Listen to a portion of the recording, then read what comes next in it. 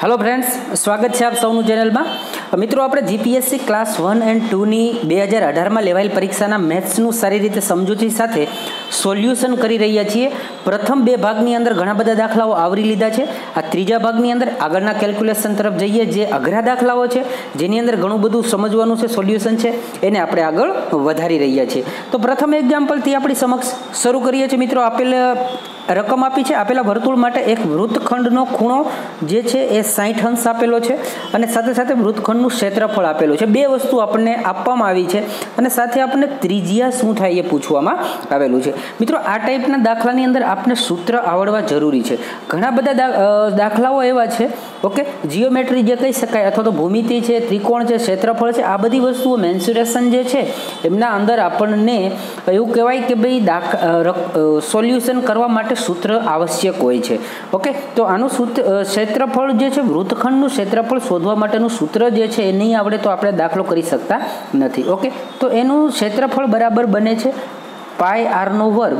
શું બને છે તો કે પાઈ આર સ્ક્વેર, ઓકે, પાઈ R square into theta upon 360 360।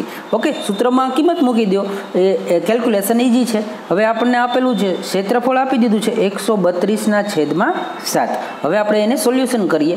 Okay મિત્રો, એટલે આગળનો દાખલો જે છે ઇઝીલી પતી જશે। તો કે ભાઈ 132/7 એને બરાબર પાઈની કિંમત શું થાય તો કે 22/7 બને છે।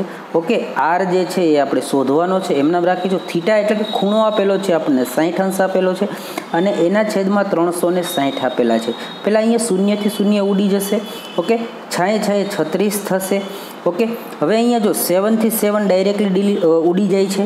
22 ગુણ્યા 6 કરીશું આપણને, એટલે કે 22 6 132 થાય છે। ઓકે, હવે જો અહીંયા માત્ર ને માત્ર 6 વૈધા છે અને અહીંયા છેદમાં 6 વૈધા છે। ઓકે, કાંઈ ન કરો તો પણ ખબર પડી જાય એવું છે કે આનો આન્સર 6 થાય, પરંતુ આપણે જોઈએ કે આ બરાબરની સામેની બાજુ જશે તો એ શું બનશે તો કે બરાબરની સામેની બાજુ જાય એટલે ગુણાકારમાં આવે, એટલે કે 6 ગુણ્યા 6 બરાબર 36 થાય। આ 36 છે એ શું આવ્યા તો કે આરનો સ્ક્વેર, તો આર બરાબર શું થશે એટલે કે વર્ગમૂળમાં 36 એટલે કે 6।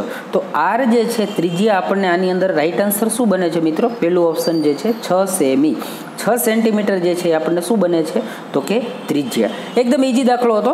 હવે બીજા બે ત્રણ નાના છે સિમ્પલ એકદમ, એને પણ જોઈ લઈએ, પછી આપણે એમના અઘરા દાખલાઓ તરફ જઈએ। એ રિઝનિંગના બે એકદમ ઇઝી ક્વેશ્ચન છે, ચર્ચા કરી લઈએ એટલે એનું કામ પતે। ઓકે, આપણને આપ્યું છે કરોળિયાનું રિલેશન શું છે તો કે ભાઈ કરોળિયો જે છે એ કીટક છે। ઓકે, એ કઈ કેટેગરીમાં આવે છે એ વસ્તુ ખાલી દર્શાવી છે કે ભાઈ કરોળિયાઓ જે છે કીટકના વર્ગની અંદર આવે છે। તો ચામાચીડિયું જે છે એ સસ્તન પ્રાણી, કારણ કે એને સ્તન હોય છે।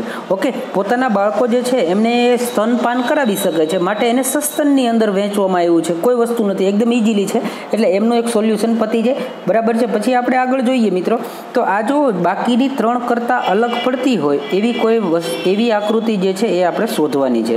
તો આ પણ એવું છે કે લગભગ 4થા 5મા ધોરણના છોકરા હોય એમને પણ આવડી શકે એવી છે, બરાબર। જો આને 2-3 રીતે અલગ પાડી શકાય। પહેલાં એકદમ ઇઝીલી વાત કરું તો જો એ છે એને બનાવવા માટે આપણે 1 2 અને 3 લાઈન ડ્રો કરવી પડી।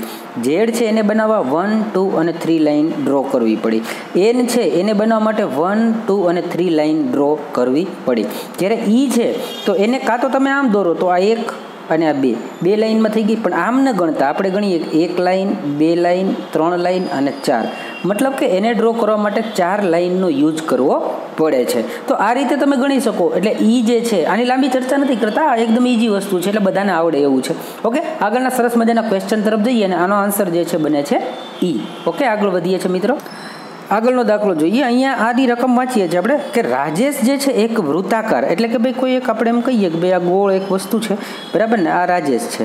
હવે રાજેશ જે છે એ આ એક વૃત્તાકારને એક રાઉન્ડ લગાવવા માટે, બરાબર છે, 1 રાઉન્ડ પ્રતિ કલાકની ઝડપે, એટલે કે ભાઈ આને એવું કહી શકાય કે ભાઈ 60 મિનિટ જે છે, બરાબર છે, 1 રાઉન્ડ જે છે આ રાજેશભાઈ છે એ લગાવે છે, 60 મિનિટની અંદર 1 રાઉન્ડ લગાડે છે। ઓકે, તથા બીજો એક વ્યક્તિ છે સુમિત, તેની ફરતે 6 રાઉન્ડ, એટલે કે ભાઈ જો સુમિત જે છે એ આની ફરતે દોડે, ઓકે, તો એની પણ આપણને આપી છે 6 રાઉન્ડ પ્રતિ કલાકની ઝડપે દોડે છે। એટલે આને 60 મિનિટે 1 રાઉન્ડ લાગે છે, જ્યારે આ 60 મિનિટની અંદર ઓકે, આ 60 મિનિટની અંદર કેટલા રાઉન્ડ લગાડે છે? 6 રાઉન્ડ લગાડે છે. તો હવે આ દાખલો જે છે ને મિત્રો, દાખલો ના કહેવાય, આને ફક્ત વાંચો ને તો પણ જવાબ આવડે. કારણ કે હવે એને પૂછ્યું છે શું કે તેઓ બે એક જ ગતિમાં, એટલે કે ભાઈ આ રાજેશ જે છે, ઓકે, માનો કે રાજેશે અહીંયાથી સ્ટાર્ટ કર્યું આ રીતે દોડવાનું, ઓકે, તો એ જ રીતના આપણને એવું કહેવા માંગે છે કે ભાઈ સુમિત પણ એની સાથે એની પાછળ એક જ રાઉન્ડમાં દોડે છે. હવે બંનેનો દોડવાનો સમય આપણે આપી દીધો છે, 7:40 વાગે દોડે છે, બરાબર છે. તો હવે જો પેલા કેલ્ક્યુલેશન જે છે એ આપણે અહીંયા એ વસ્તુ સમજવાની છે કે આ રાજેશને એક રાઉન્ડ લગાવતા 60 મિનિટ લાગે છે. કેટલી લાગે છે? તો કે રાજેશ જે છે આરને 60 મિનિટ લાગે છે, ઓકે, એક રાઉન્ડ મારતા. હવે એની સાથે બીજો કોણ છે? તો સુમિત જે છે એ કેટલા રાઉન્ડ મારે છે? તો કે ભાઈ એ 6 રાઉન્ડ મારે છે 1 કલાકે, ઓકે, મતલબ 1 કલાકમાં 6 રાઉન્ડ મારતો હશે, ઓકે, સમજવા જેવી વાત છે. 1 કલાકમાં 6 રાઉન્ડ મારતો હોય તો દર 10 મિનિટે 1 રાઉન્ડ થશે, 10 મિનિટની અંદર 1 રાઉન્ડ થશે, તો જ આપણે એમ કહી શકીએ કે 30 મિનિટમાં 3 રાઉન્ડ અને 60 મિનિટમાં 6 રાઉન્ડ. હવે 10 મિનિટે 1 રાઉન્ડ મારે છે. કેટલી મિનિટમાં? 10 મિનિટે 1 રાઉન્ડ મારે છે. હવે આપણને સમય આપ્યો છે કે 7:40, ઓકે, આ રાજેશ જે છે એને માનો કે અહીંયાથી દોડવાનું ચાલુ કર્યું અને એને દોડતા આખો રાઉન્ડ પૂરો કરતા 1 કલાક થાય છે. અને આ વ્યક્તિ છે એને કેટલો સમય લાગે છે? માત્ર 10 મિનિટ. ઓકે, તો હવે આપણે જોઈએ કે રાજુએ અહીંયાથી સ્ટાર્ટ કર્યું, હવે એ દોડતો હશે, હવે એ ગમે ત્યાં પૂગ્યો, એનાથી આપણને ફરક નથી. પણ સુમિત જે છે એ તો 1 રાઉન્ડ મારતા કેટલો સમય લગાડશે? 10. તો 10 મિનિટની અંદર એ ક્યાંક ને ક્યાંક તો ભેગા થઈ જશે. એટલે 10 મિનિટનો સમય જે છે એ બંનેને ભેગા થવાનો છે. અહીંયા જે ઓપ્શન આપ્યું છે આન્સર, એ પછી એમણે સુધારેલો અને રાઈટ આન્સર જે આપ્યું છે 7:50, કારણ કે 7:40 એ દોડશે તો +10 કરશું એટલે 750, 7:50 એ બંને ભેગા થશે. માત્ર ને માત્ર વસ્તુ સમજવાની છે, આમાં કોઈ જાતની ગણતરી કરવાની નથી. જસ્ટ તમને એટલી ખબર પડવી જોઈએ કે ભાઈ જો 1 કલાકમાં 6 રાઉન્ડ દોડે છે તો 10 મિનિટ 1 રાઉન્ડ થશે, તો 10 મિનિટમાં એ 1 રાઉન્ડ લગાવી લેશે, એટલે કે આજે રાજુ દોડતો હશે ને ક્યાંક તો એ ટચ થશે, એ ટચ થતાં માત્ર ને માત્ર 10 મિનિટ લાગે છે. એટલે 7:40 સ્ટાર્ટ કરે છે તો 7:50 ક્યાંક ભેગા થઈ જશે. ઓકે મિત્રો, આગળ વધીએ. આખા પેપરની અંદર ખૂબ જ અઘરામઘરો દાખલો કહી શકાય કે ખૂબ જ જો સમજૂતીવાળો દાખલો કહી શકાય તો એ અત્યારે તમારી નજર સામે જે દેખાય છે આ દાખલો છે. મેં જોયું ઘણા બધાએ શું કહેવાય કે ભાઈ સોલ્યુશન મૂકેલા છે, પણ કોઈ પણ વ્યક્તિએ આ દાખલો આઈડિયા નથી, બરાબર છે. કારણ કે આવા દાખલા જે છે એ હાઈ લેવલની પરીક્ષામાં પૂછાતા હોય છે, તો જીપીએસસી પણ હાઈ લેવલ છે મિત્રો, આવા દાખલા આવી શકે. આની અંદર માત્ર ને માત્ર તમારું શું કહેવાય કે ભાઈ થિંકિંગ પાવર જે છે કેટલું વિચારી શકો છો, અને એકદમ જવાબ જે છે ને એ ઇઝી જ છે, બરાબર છે, પણ કેવી રીતે લાવવો ને એ બહુ ઇમ્પોર્ટન્ટ છે. હવે હું તમને સમજાવી દઉં છું દાખલો. હવે 2 ટ્રેન છે, એ રકમ પેલા વાંચી લે. 2 સરખી લંબાઈની ગાડીઓ એક થાંભલાને અનુક્રમે, એટલે કે ભાઈ અહીંયા કોઈ થાંભલો છે એને આ ટ્રેન પસાર થતા, બરાબર છે, એ કહે છે કે 18 સેકન્ડ લાગે છે. બીજી કોઈ ટ્રેન જે છે એને પાર થતા 12 સેકન્ડ લાગે છે. એનાથી આગળ વાત કરી છે કે જો બરાબર હવે સરખી લંબાઈની વાત કરી દીધી, એટલે ટ્રેન જે છે એ બંને સરખી છે, એટલે કે ભાઈ આ 10 મીટરની હશે તો આ પણ 10 મીટરની હશે, એ વસ્તુ તો એને ક્લિયર કરી દીધી છે. આગળ વાત કરીએ, તેઓ એકબીજા તરફ ગતિ કરે. હવે જો વાત શું કરી છે, તેઓ એકબીજા તરફ, એટલે આ ટ્રેન આમ જાય છે તો આ ટ્રેન જે છે એની સામે એક બીજી તરફ, બરાબર, વિરોધ દિશામાં ગતિ કરે છે. એકબીજા તરફ એટલે એકબીજા તરફ આવી રહી છે. પસાર કરતા તેમને કેટલો સમય લાગશે? મિત્રો જો અહીંયા તમને ખબર હોવી જોઈએ કે ટ્રેન જે છે ને એ 2 ટ્રેન એકબીજાને વિરોધમાં ગતિ કરતી હોય ને ત્યારે એ બેનો સરવાળો થાય પસાર કરવા માટે. ફોર એક્ઝામ્પલ તરીકે અહીંયા આ કોઈ વસ્તુ છે, બરાબર છે, એને પાસ કરવા માટે અહીંયાથી આ ભાગ જે છે એટલે કે આટલો એનો ભાગ અને પોતાનો ભાગ જે છે આ બંનેનો સરવાળો થાય ને એટલું અંતર એને કાપવું પડશે. એટલે કે આ 1 વસ્તુ અને સેકન્ડ વસ્તુ બંનેના સરવાળા, આટલું નોલેજ તો બધાને હશે જ. ઓકે, તો હવે આગળ જોઈએ. પહેલાં તો એવું કહી દીધું બંને ટ્રેન સરખી છે. હવે જો T1 ટ્રેન જે છે આ T1 કહું છું, ઓકે, અને આ T2 કહું છું. હવે T1 ટ્રેન જે છે એને 18 સેકન્ડ લાગે છે, એટલે કે ભાઈ આ 18 સેકન્ડમાં પસાર કરે છે અને આ 12 સેકન્ડમાં પસાર કરે છે. લંબાઈ બેની સરખી કહી દીધી છે. અહીંયા આપણે કીધું સરખી લંબાઈની ગાડીઓ છે, તો પહેલાં લંબાઈ શું હોવી જોઈએ? સિમ્પલ છે મિત્રો, આ જે છે એનો સમય છે, તો લંબાઈ જે છે એ એના લસા બરાબર હોય, તો આનો લસા લઈએ એટલે 36 થાય. શું થાય? લસા 36 થાય. તો 12 × 3 કરું, 12 × 36 અને 18 × 36. આ જે વસ્તુ આવશે ને એ પોતાની પર સેકન્ડ સ્પીડ આવી, બરાબર. આ ટ્રેન જે છે એ 2 સેકન્ડે પર સેકન્ડે 2 મીટરનું અંતર કાપે છે. આ ટ્રેન જે છે એ પર સેકન્ડે 3 મીટરનું. હવે બંને ટ્રેન ચાલે છે, આમને સામને ગતિ કરે છે, એટલે બંને ટ્રેન ચાલે છે તો બેનો સરવાળો થાય. બેનો સરવાળો કેટલો થશે તો કે 5 મીટર પ્રતિ સેકન્ડ કાપે છે. હવે એક ટ્રેનની લંબાઈ 36 છે તો બે ટ્રેનની લંબાઈ કેટલી થાય તો કે 72 થશે. ઓકે, અને 72 જે છે એના છેદમાં 5 એટલે બે ટ્રેનનો સરવાળો, અને એના માટે પ્રતિ સેકન્ડ 5 મીટર કાપે છે એટલે કે ભાઈ આ અંતર છે અને છેદમાં જે છે એ ઝડપ છે. એને બરાબર શું આવવું જોઈએ તો કે સમય. ઓકે, તો હવે જુઓ જી પ્રશ્નમાં પૂછ્યું છે હું તો કે ભાઈ આપણને સમય પૂછ્યો છે. કેટલો સમય? તો સમય જે છે ટાઈમ ઇઝ ઇક્વલ ટુ શું હોય? બરાબર છે, મેં તમને હમણાં જ કહી દીધું કે ભાઈ કાપે અહીંયા આપણે જોઈ લીધું સૂત્ર પ્રમાણે. બરાબર છે, સામાન્ય રીતે ઝડપનું સૂત્ર હોય છે, બધાને ખ્યાલ જ છે. ઝડપ બરાબર શું હોય તો કે અંતરના છેદમાં લાગેલો સમય. બરાબર છે, તો કે ભાઈ આપણે જોઈએ સમય જે શોધવી છે તો સમયને આપણે અહીંયા લઈ લીધો તો અંતર જે છે એ કેટલું આવ્યું તો કે 75 મીટર 72 મીટર જેટલું આવ્યું. અને ઝડપ કેટલી આવી તો કે ભાઈ બંને ચાલે છે એટલે 5, તો 72 છેદમાં 5 જે છે એનો રાઈટ આન્સર બને છે. આશા રાખું છું મિત્રો આ દાખલો સમજી ગયા છો. ખૂબ જ અગત્યનો હતો, માત્ર ને માત્ર સમજૂતી જ મહત્વની હતી અને આપને આઈડિયા આવી ગયો છે. એક પણ પરીક્ષાને એક પણ ચેનલમાં આ દાખલો સમજાવવામાં આવેલો નથી. ખૂબ જ અગત્યનો દાખલો હતો, મેં સમજાવ્યો છે. આપને સમજાઈ ગયું હોય તો લાઈક કરજો મિત્રો. આગળ વધીએ. અહીંયા એક તમારી સમક્ષ દાખલો છે, બરાબર છે, કિંમત શોધો. જો હવે આ દાખલો પણ એવો છે મિત્રો, આને ગણવાની કોઈ જરૂર જ નથી. એકદમ ખાલી તમે નજર મારો ને તો બી ખબર પડી જાય એવો દાખલો છે. કેવી રીતે હું તમને કહું. બરાબર છે, તો કે જુઓ અહીંયા શું આપેલું છે તો કે 65 61. ઓકે, 6561. એની સાથે ગુણાકારની અંદર અહીંયા શું આપેલું છે 65. ઓકે, 6561. હવે જુઓ જી આ બે વસ્તુ તો આપેલી છે. હવે એમની સાથે હું એમ કહું કે આ 0.9 બરાબર છે અને 0.16 જે છે એને આપણે ભૂલી જઈએ. આવું કંઈ છે જ નહીં. પણ હવે તમે એમ વિચાર કરો જી આ 4 આંકડાનો જે કોઈ આંકડા છે અને એને 2 વખત ગુણવામાં આવે તો આનો વર્ગ જે છે એ જવાબની અંદર હશે. એ ક્યારે 2 આંકડા કે 3 આંકડા હોય એવું લાગે છે? પોસિબલ છે. ઓકે, તો હવે જુઓ જી જવાબની અંદર એક તો 9 આપ્યું છે. ક્યારે શક્ય છે? હું તમને એમ કહું કે ભાઈ 123 છે અને એને 123થી ગુણાકાર તમે ખાલી માત્ર ને માત્ર કરો. આને આપણે ભૂલી જઈએ છીએ.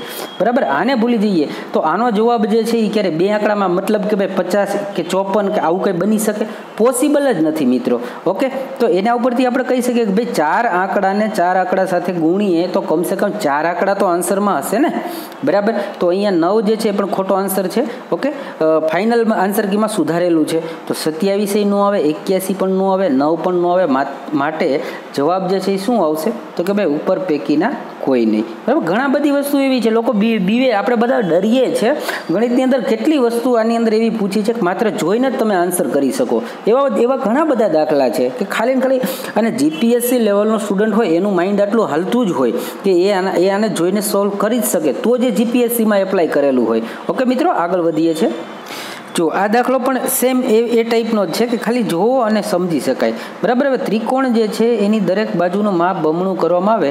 ત્રિકોણને બાજુ કેટલી હોય તો કે ભાઈ 3 બાજુ હોય. કેટલી હોય? 3 બાજુ હોય. અને ત્રિકોણનું જે ક્ષેત્રફળ છે, બરાબર, આ ત્રિકોણનું ક્ષેત્રફળ જે છે એ આ બધી અંદરની વસ્તુઓ છે. બરાબર, હવે દરેક વસ્તુ જે છે ડબલ કરવામાં આવે તો હું એમ કહું કે આ 100 છે. બરાબર છે, પછી એમ કહીએ આ પણ 100 છે અને આ પણ 100 છે. હવે જુઓ જી દરેક વસ્તુ ડબલ કરવામાં આવે એટલે પહેલી 100, બીજી થઈ 200 થાય અને ત્રીજી જે છે આના ડબલ 200 થયા. આના ડબલ કરું તો શું થયા 400. હવે મૂળ શું હતા તો કે 100 હતા, એમાંથી 400 થઈ ગયા તો વધ્યા કેટલા? 300 જેટલો વધારો થયો ને, 300%. કારણ કે મૂળ 100 તો હતી જ વસ્તુ, એમાંથી 400 થઈ એટલે 300% જેટલી વધારો થઈ ગયો કે ના થયો? આ મિત્રો સેમ વસ્તુ છે. કોઈ રકમ છે એ 5 વર્ષમાં ડબલ થઈ એટલે એક ગણી તો હતી ને. બરાબર છે, તો બીજી જે બની એ બીજા 5 વર્ષ લઈ ગયા એટલે કે 5 વર્ષે 100% પાછો વધારો. તો સેમ વસ્તુ છે. 100 જે હતા એના 200 થયા અને 200ના જે છે એ 400 થયા. તો મૂળ તો 100 હતા, 100માંથી 400 થયા એટલે કે 300નો વધારો આવ્યો. કેટલો વધારો આવ્યો? 300નો વધારો આવ્યો. એટલે આ પણ જે છે એમને વાંચીને જવાબ કરી શકાય એવો દાખલો હતો. આગળ જોઈએ મિત્રો. મિત્રો જોજો, વિડીયો પૂરો જોજો, તમને ઘણા બધા દાખલા છે શીખવા મળશે અને તમારું મેથ્સ જે છે અપડેટ થશે, કારણ કે આપણે બેસ્ટ રીતે જોઈએ છે, તમને પરીક્ષામાં હેલ્પ થાય એ રીતે જોઈએ છે, બરાબર. આ પણ એક દાખલો જે સરસ મજાનો છે જોઈ લઈએ. હવે આની અંદર કીધું છે મૂળ ₹481 છે એને 3 વ્યક્તિમાં આ પ્રમાણે વહેંચવાના છે. ઓકે, તો જ્યારે આવું અપૂર્ણાંક હોય ને, બરાબર છે, અંશ છેદની વાત છે, તો પેલા છેદ સરખા કરવા માટે લસા જોઈ શકાય. તો લસા જે છે એ આપણે શું લઈ શકીએ, તો કે ભાઈ 8 4 જે છે 4 6 અને 8નો લસા શું થાય, તો કે ભાઈ 24 થશે. 8 તેરી 24, બરાબર છે, 6 ચોક 24 અને 4 6 24. હવે ઉપરનો ભાગ જે છે એ શું બની જશે, તો કે ભાઈ 1 જે છે અહીંયા, બરાબર છે, તો 1 સાથે 6 ગુણાશે એટલે પેલા 6 ના 6 આવશે. ઓકે, આ જે છે આનું સાથે થશે, આનો જે છે એ આની સાથે થશે અને 5 છે એને 3 સાથે થશે. એટલે પહેલાં શું બનશે, તો કે 6 બને છે. ઓકે, એને વત્તા બીજું જે છે એ શું બને છે, તો કે ભાઈ આપણે જોઈએ તો દરેક વસ્તુ સમજાય એ રીતે આપણે લખીએ મિત્રો. ઓકે, હવે જુઓ ત્રણેયનો લસા શું આવ્યો, તો કે 24 લસા આવ્યો. એટલે છેદ જે છે એ તો પહેલાં 24 બની ગયો. હવે જોઈએ કે ભાઈ અહીંયા 4 છે એટલે કે ઉપર આવશે 6 જેમ, પછી અહીંયા 4 છે, બરાબર છે, એટલે 24ને તમે 4થી ભાગશો એટલે શું આવશે, તો કે 6 આવશે, બરાબર છે. પછી અહીંયા 5 જે છે, ઓકે, તો નીચે 8 છે, 8 તેરી 24 થશે, તો ઉપર 5 તેરી 15 થશે. ઓકે, 8 તેરી 24 થયા, તો ઉપર 5 તેરી થશે, અહીંયા 6 ચોક 24 થશે, અહીંયા ચોકે ચોકે 16 થશે, બરાબર. અને અહીંયા 6 ચોક 24 થશે એટલે ઉપર. તો હવે રેશિયો શું બની ગયો, 6:16:15નો રેશિયો આવ્યો. કુલ રેશિયો જે છે એ કેના બરાબર થયા એ જોઈ લો, તો કે ભાઈ 15 દુ 30, બરાબર, 30 ને 31, 31 ને 6 37. કુલ રેશિયો જે આવ્યો એ શું આવ્યો, 37. અને કુલ રૂપિયા કેટલા છે, તો કે ભાઈ કુલ રૂપિયા 481 છે, એને ભાગ્યા તમે 37 કરશો એટલે તમને એક જ રેશિયો જે છે એની વેલ્યુ તમને મળી જશે. ઓકે, તો હવે આપણે એક રેશિયો જે છે એ રીતે મળે છે, પણ આપણે જે શોધવાનું શું છે, સૌથી નાનો રેશિયો જે છે એ કોનો છે એ માત્ર ને માત્ર આપણે શોધવાનું છે. તો સૌથી નાનો રેશિયો જે છે એ કોનો છે મિત્રો, તો કે સૌથી નાનો રેશિયો જે છે કોનો છે, 6. તો એને ગુણ્યા 6 ડાયરેક્ટલી કરી નાખીએ એટલે આપણને આન્સર જે છે એ મળશે. ઓકે, હવે જુઓ 37થી તમે આનો ભાગ ઉડાડશો. ઓકે, એટલે 37થી ભાગ ઉડાડશો એટલે તમને શું મળશે, તો કે 37 ગુણ્યા 7, બરાબર છે. 37 ગુણ્યા 7 કરીએ આપણે એટલે કે ભાઈ 37 ગુણ્યા 9 કરશું, 9 × 7 = 63, બરાબર. સોરી, સ્ક્રીન ઉપર જાજુ બધું લખાઈ ગયું એટલે મિત્રો આવું થયું. ઓકે, આપણે જોઈ લઈએ. હવે જોઈએ આપણે શું આવ્યું હતું, તો કે ભાઈ કુલ રૂપિયા 481 છે, છેદમાં 37 રેશિયો આવ્યો છે, અને આપણે પૂછ્યું છે સૌથી ઓછામાં ઓછો, તો ઓછામાં ઓછો રેશિયો શું આવ્યો તો 6. ઓકે, હવે જો 37ને 10 વડે ગુણો તો 370 થાય, તો ઉપરનો આંકડો છે 400 ઉપર છે, એટલે ભાગ જે ચાલશે એ કેટલાથી ચાલશે, 10ની ઉપર હશે. બીજી વસ્તુ કે યુનિક ડિજિટ જુઓ, અહીંયા 7 છે અને અહીંયા 1 છે, તો 7ને હું કેટલાથી ગુણું, તો અહીંયા તો કે ભાઈ 7 ગુણ્યા 3 કરું, 7 તેરી 21, તો જ અહીંયા 1 આવે. મતલબ કે જે ભાગ ચાલે છે એ પાછળ અંક 3 હોય એવો ચાલે છે. ઓકે, તો 13થી ચલાવી શકાય, બરાબર છે. 13 ગુણ્યા 37 તમે કરશો એટલે 481 આવશે. ઓકે, અને 13 ગુણ્યા 6 જે છે 13 × 6 = 78 થશે. તો રાઈટ આન્સર જે છે મિત્રો શું બન્યો, 78 આન્સર બને છે. ઓકે મિત્રો, થોડુંક વિચારવું પડે એવો દાખલો છે, બાકી કંઈ છે નહીં, જસ્ટ થિંકિંગ કરો તો બી સમજી શકાય એવો દાખલો છે.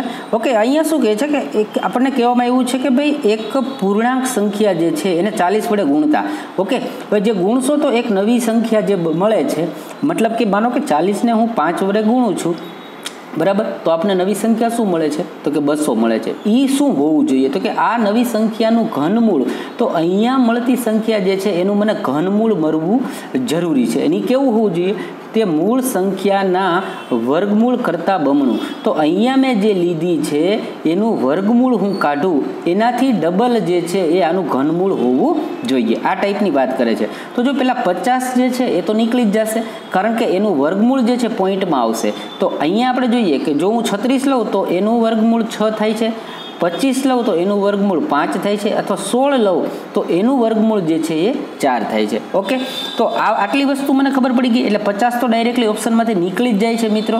હવે આપણે જોઈએ કે આને કેવી રીતે કરીએ. તો કોઈ 40ને હું કોઈ સંખ્યા વડે ગુણું છું, તો માનો કે આપણે જો એમનામ જોવું હોય તો ચેક કરી શકીએ છીએ ડાયરેક્ટલી. આન્સર 25 છે એ તમે આ પ્રેક્ટિસ પછી તમને એમનામ આવડી જાય એવી વસ્તુ છે. પણ આપણે અહીંયા ચેક કરીએ કે ભાઈ જો 16 ગુણ્યા 40 કરું હું, બરાબર છે, તો 16 ચોખ્ખું 64 એટલે કે 640 આવે છે.